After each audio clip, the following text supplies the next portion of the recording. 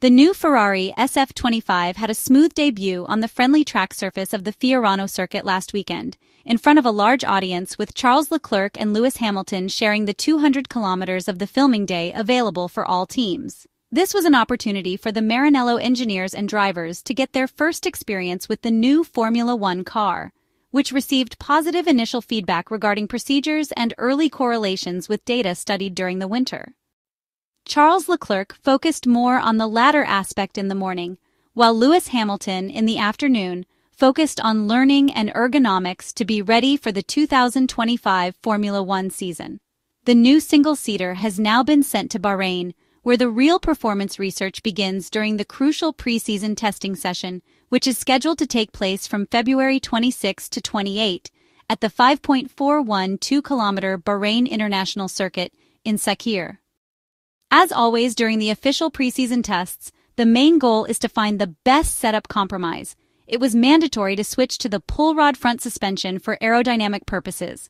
One of the most anticipated changes to the SF-25, which has most significantly altered the foundation of the Ferrari project, was undoubtedly the switch to the pull rod front suspension. This choice aligns with the trend since the introduction of Venturi floor cars in 2022. But for Ferrari, it comes in the final year of the regulatory cycle. The new technical director, Leclerc, explained that this decision was mainly driven by aerodynamic reasons that could provide greater development margins. Ferrari's engineers and technicians have sought a different flow management at the front to increase clean airflow towards the floor, with the pull rod helping to create an in-wash flow towards the side pods, unlike the push rod configuration. The suspension has been completely changed not only in the layout, but also in the geometry of the arms, which, in the upper triangle, show a lower anti-dive effect. It appears less extreme but brings advantages, often improving the car's braking stability, an aspect that both Charles Leclerc and Lewis Hamilton are particularly sensitive to. The upper triangle design features a more rearward attachment to the chassis, which is completely redesigned for the SF-25 and an apparently reduced anti-dive. The attachment point to the wheel corner has been raised and the brake duct passes through it. These choices were also influenced by a slight forward shift of the front axle and a lengthened wheelbase. All these modifications aim to create a cleaner airflow towards the floor. The design of the front wing shares a strong family resemblance with the specification introduced in the 2024 Formula One Singapore Grand Prix, later revised in terms of material flexibility at the Circuit of the Americas in Austin.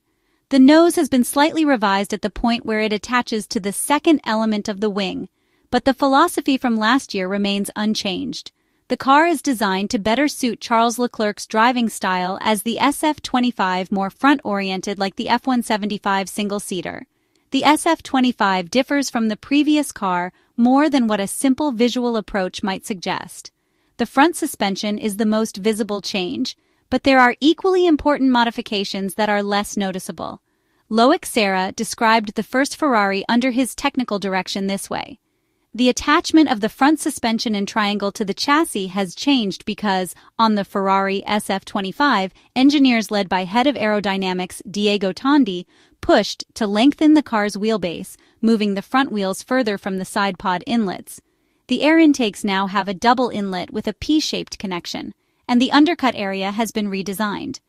These modifications aim to reduce harmful turbulence in the crucial zone at the start of the floor and at the Venturi inlets.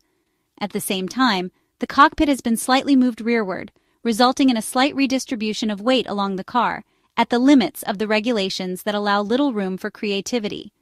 The winter work saw the engineers at Maranello focused on creating a car with a more powerful front end, a feature suited to Charles Leclerc's driving style. At the Fiorano circuit, the car was seen to have a precise front end, with a somewhat lightened rear. The radiator openings remain true to the overbite philosophy, but have changed the shape of the upper wing, which now features a McLaren-inspired design, longer with a curl at the outermost part. While the side pod is more tapered at the lower part, Ferrari has also recreated a top excavation in the skirt area, drawing inspiration from the fish tank solution of the F1-75, though not as extreme. The side pod excavation begins immediately, with an edge that gradually increases, creating a hollow where air will be channeled toward the rear.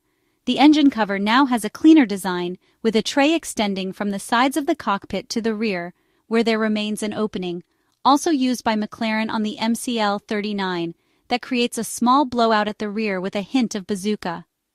The famous fin on the engine cover has almost disappeared, and small openings have appeared, echoing a solution first implemented by Alpine. As anticipated, the triangular airbox is confirmed, along with a completely clean upper section of the engine cover, where the Cobra remains, along with a horizontal support anchoring it to the chassis. On the other hand, the floor of the Ferrari SF-25 builds on the experimental base from late 2024, with evolved structure and Venturi channels. Although revised, the floor largely retains the modifications seen at Ferrari, with the experimental specification brought to the Las Vegas Grand Prix last year, which provided more positive data than expected. The SF-25's floor underwent a more significant modification in the Venturi channel area, with a new structure and a different center of pressure. The floor's inlets are the most updated part, with the external fin showing a new stepped design at the top, and a different cover enveloping the anti-intrusion cone. The rear pull rod suspension has been further updated. The entire rear wing for medium load is new. Ferrari remains the only manufacturer with a rear pull rod suspension, although significantly updated compared to the 2024 version.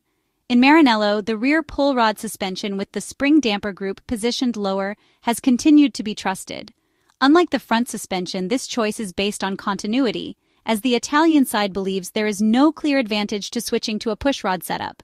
Moving the masses upward with a pushrod configuration could offer more freedom in occupying the volume with the diffuser design.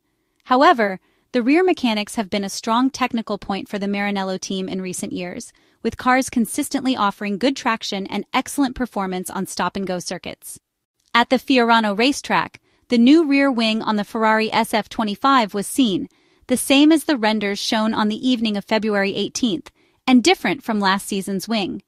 It is a medium-high load specification, with a pronounced V in the main plane, inspired by Alpine's philosophy first and McLaren's later, though a first hint of this concept was already seen on the F1-75.